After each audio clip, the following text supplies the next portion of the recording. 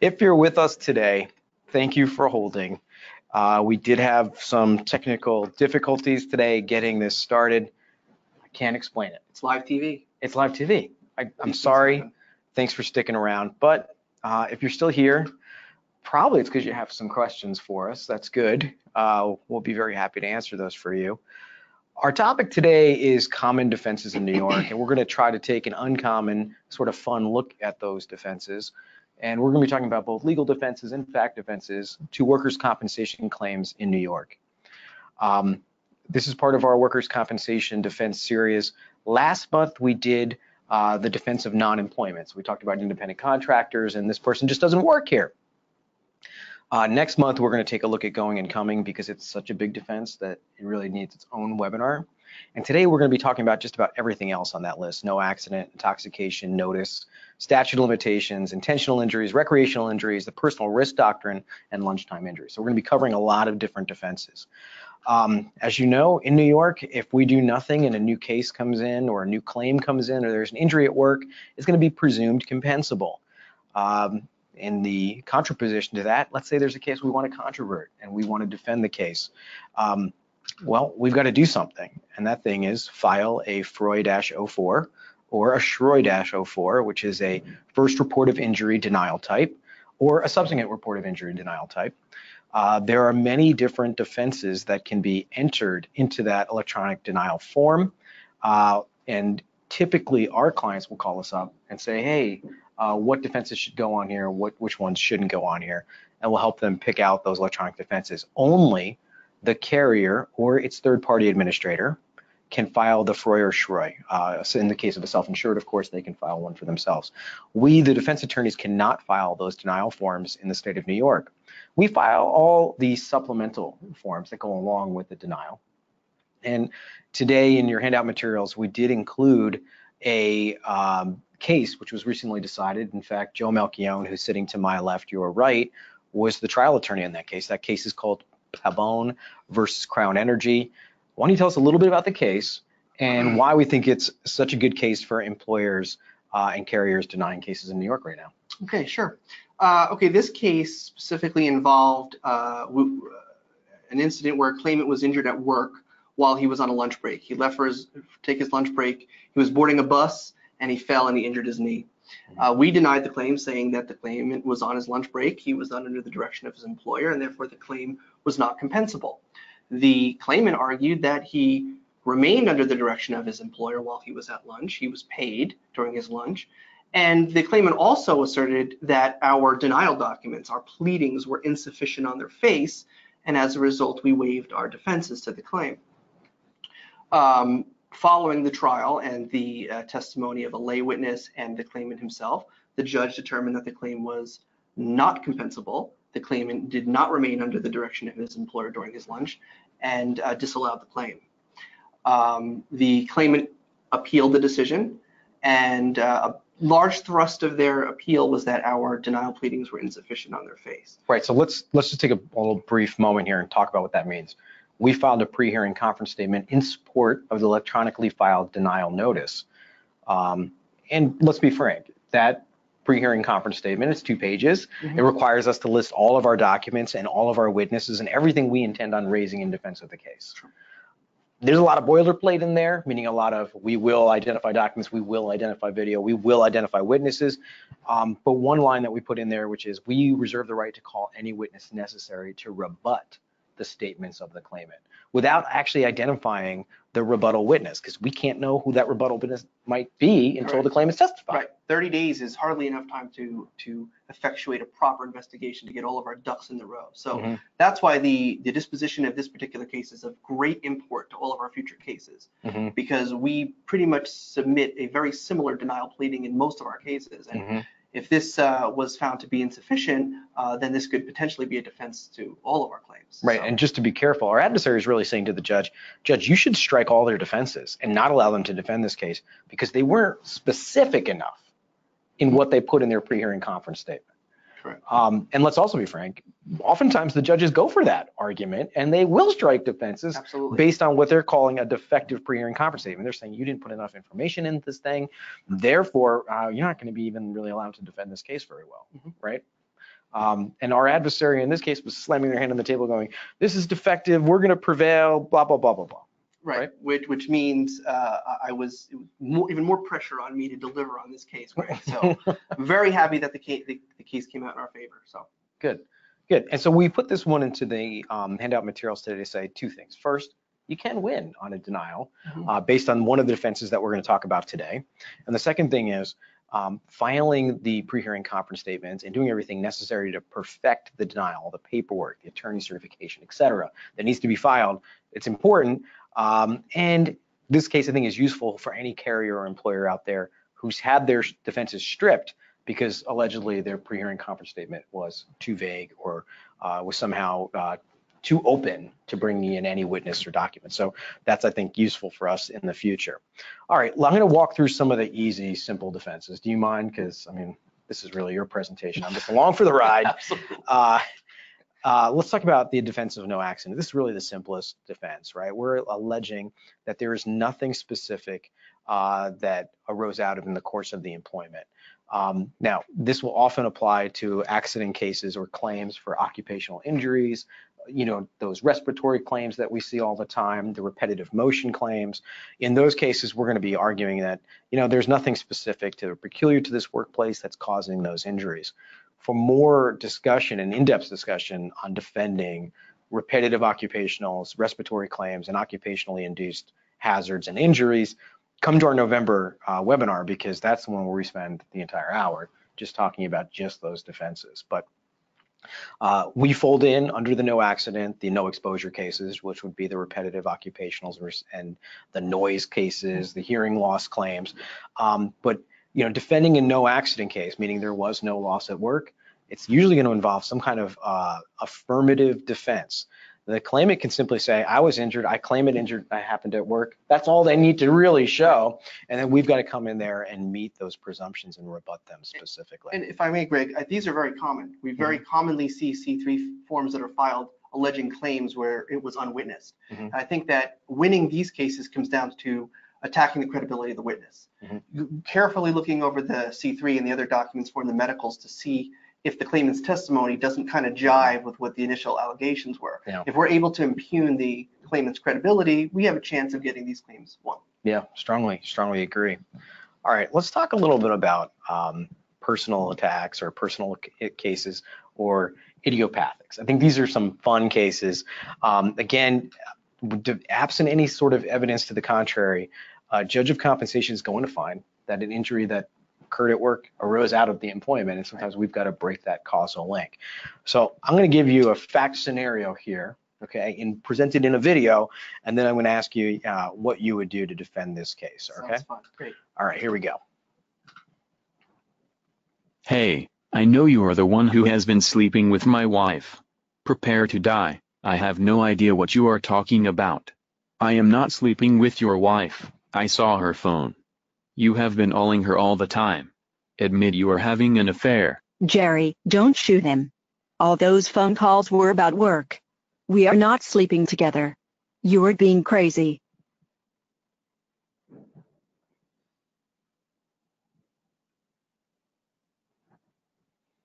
Okay, so in this example, we've got our lovely checkout worker in the retail establishment there. Her husband or significant other comes to work and says, I know you've been talking to my wife. I see the text on her phone. The co-employee says, well, what are you talking about? And she yells out, don't shoot him. Those phone calls were about work. We're not together. You're being crazy. Doesn't matter. He still blows him away. All right.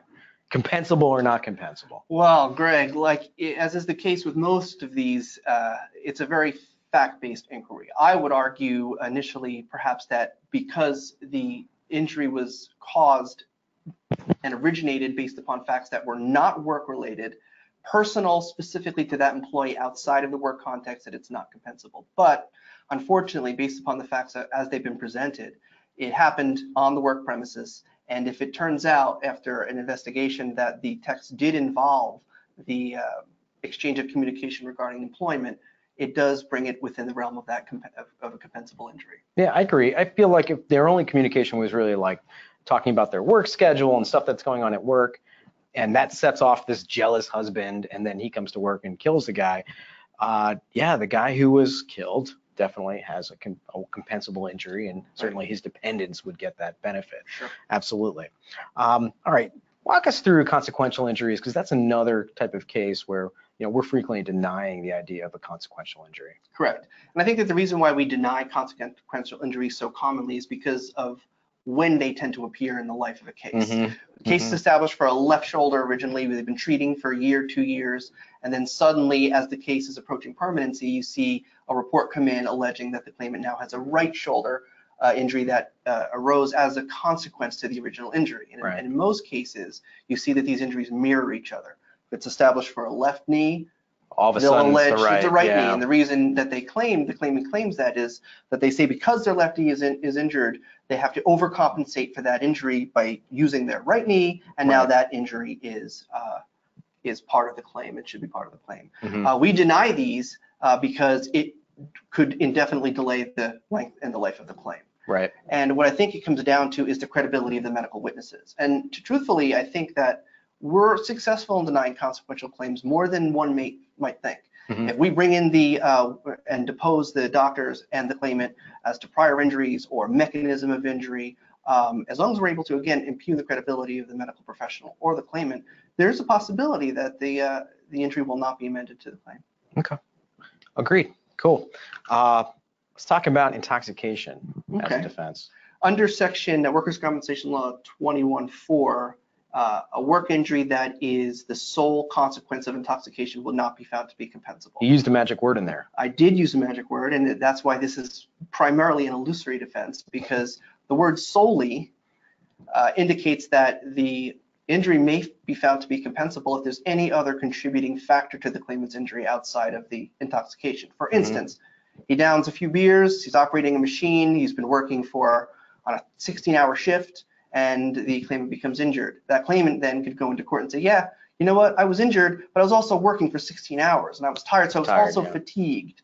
Or I fell while intoxicated, yes, but there was water on the floor of the premises, so that caused me to slip. Right. And if that's the case, then the claim will most likely be found to be compensable. All right, let me show you some a video here and tell me what you think. Looks like a guy's having a couple pops before work. Yeah, he's going to work. I feel like I see what's going to happen here. He's lost his finger. We go to the doctor. Your employee's blood alcohol levels were 0.4, which is 4 times the legal limit for driving. He was intoxicated when he cut himself. All right. Clearly, drinking before work, nothing to do with work. Now comes to work, chops his finger off. What do you think? Again, and I hate to use this as a kind of a catch-all, but it's a factual-based analysis. This guy had a 0.4 blood alcohol level. I would argue that's way beyond the limit. If anyone had a 0.4 blood alcohol level, they wouldn't be able to accomplish the tasks. But knowing what I know about the strong Section 21 presumptions in workers' compensation law, if that claimant is able to prove that anything involving the work premises or the tools he was using contributed in any way to his injury, it would be found to be compensable. Yeah, I agree. And this would be a case where I might tactically advise a client, let's deny it, right? Because there might be the value of you scare him off, like he was intoxicated, he knows it, so maybe he just won't pursue the claim. Or at least you're raising the defense to sort of tee the case up for Section 32. Absolutely. Often in an intoxication case too, we'll have situations where the employer wants to terminate this person because now they violated a safe work policy or an employment policy. And then the other issue we see with intoxication defenses is we see marijuana used more and more as a medicine or relax, whatever.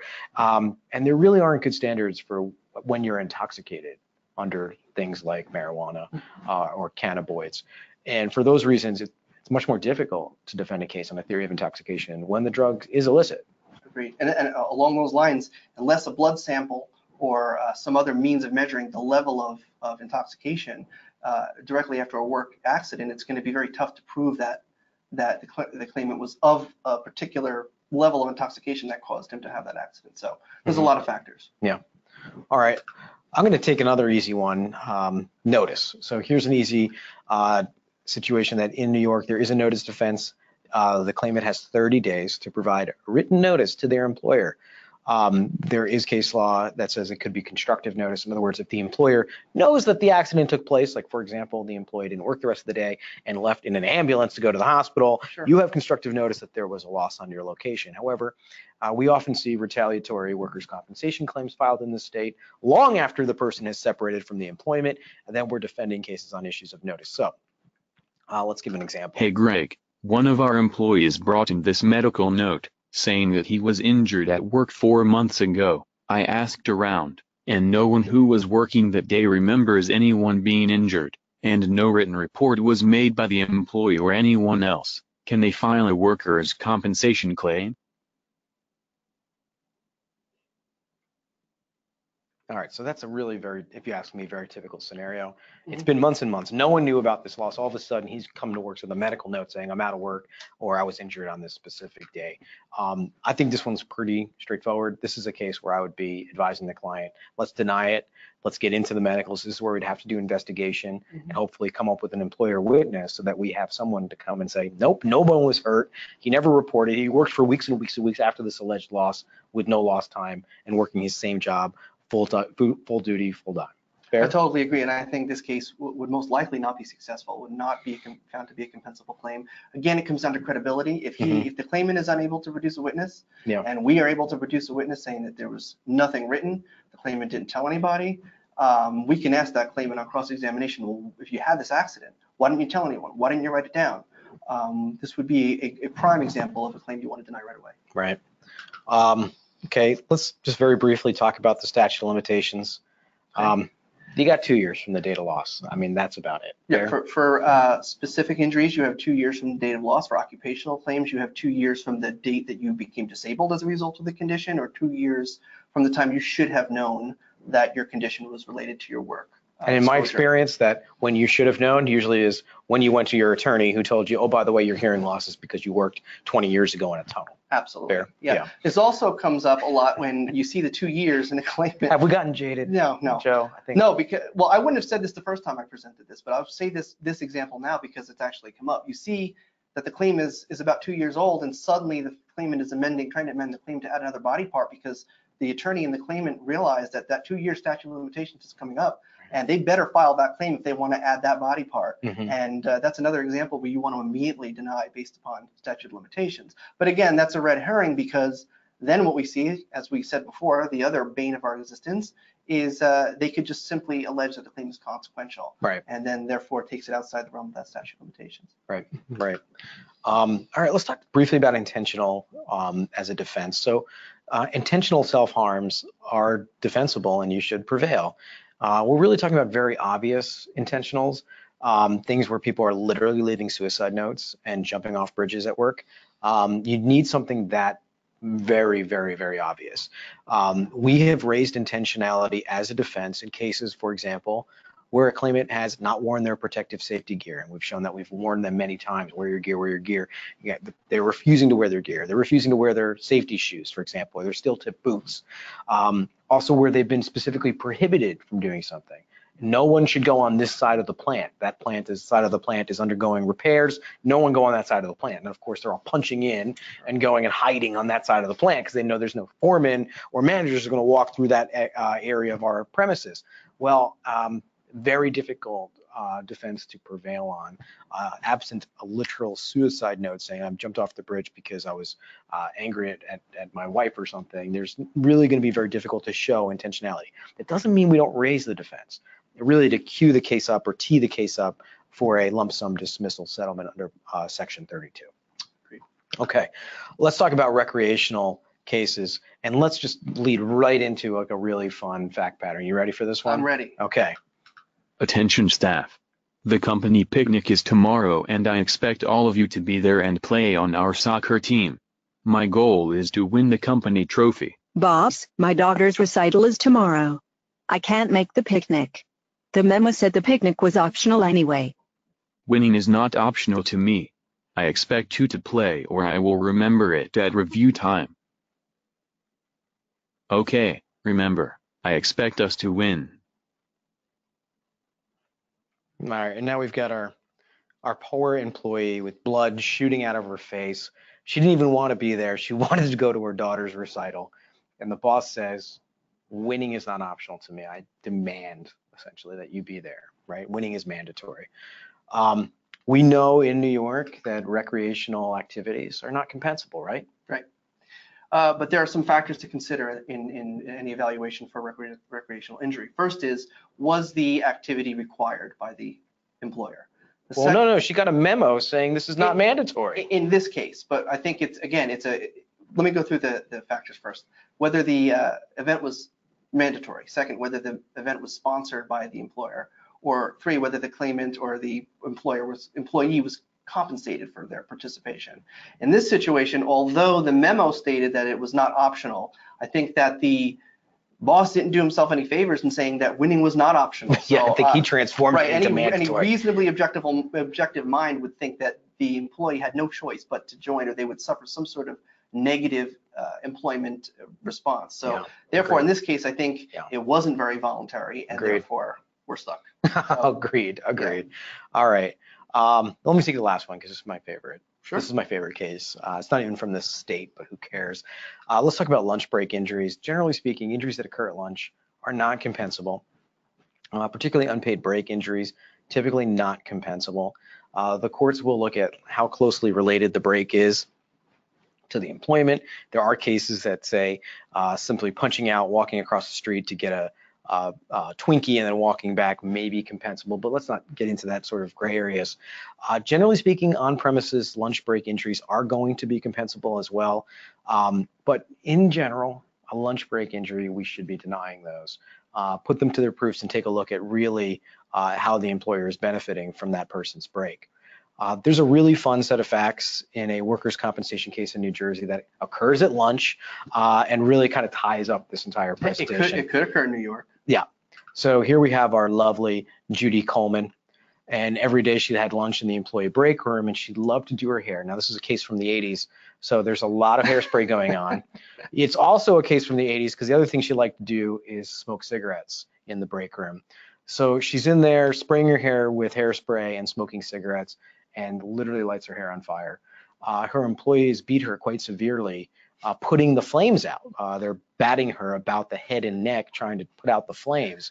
And she is quite injured, very significantly injured. In fact, this case went all the way up to the New Jersey Supreme Court. And I think it's probably the most fun set of facts there could possibly be. And more, there couldn't be more 80s than this case. Ultimately, this was found not to be compensable. And I think our New York Court of Appeals would agree. She was on a break. She was unpaid. She was on premises, which would typically be the thing that would bring it within the workers' compensation law. But she was doing things that were clearly not to the benefit of the employer. Correct. Things that were clearly unanticipated or dangerous. I mean, smoking cigarettes and blasting hairspray and at the same time, dangerous moves, even if she did that every day. And so they found that the case was not compensable, even though it did occur at lunch. Practical strategy in defending these types of cases and looking at all these types of fact patterns that we looked at today. Well, I think, as we alluded to before, we have a very short, small, brief window for which to get our facts together. We have to deny the claim within weeks of the injury. We have to get our case together. So in order to do that, we want to contact the employer, contact the insured, and get as much information from them as possible. We want to get an investigative report if one is issued. We want to certainly remember to ask if an investigative report was issued. We want to get the names, identities, and contact information for all the witnesses. So we can get right on that, contact them, and find out what they know. And we want to get a hold of all the medical evidence. Sometimes the claimant doesn't submit the full breadth of the medical evidence that they have. And if they don't submit it to the board's file, we may not have that. So we want to ask our insured if they have that, so that we can have as broad of a perspective on this case as early as possible, so we know what information we need to get and what our witnesses are going to say before trial. Agreed. All right. With that, we ran long. We started late. We had some technical difficulties. Are there some questions? Let me take a look over here. If you haven't typed your question in now would be the time to do it. I'm popping over. I don't see any questions. Now, we've had some technical difficulties today, so I'm not 100% confident that this GoToWebinar situation is working perfectly today. I think they might be having issues on their end. If you did have a question and I just can't see it, please feel free to email it to us and we'll get to it afterwards in an email. We do see the notes and comments saying, hey, why is there no webinar today? There was one. Sorry, it started late. Again, we had a few technical challenges here today. All right, next month's topic, we're going to be talking about the going and coming defense. This has been Greg Lois, and to my left, your right, Joseph Melchione. Thank you for joining us today. Have a great rest of your week. Bye, Thanks. everybody.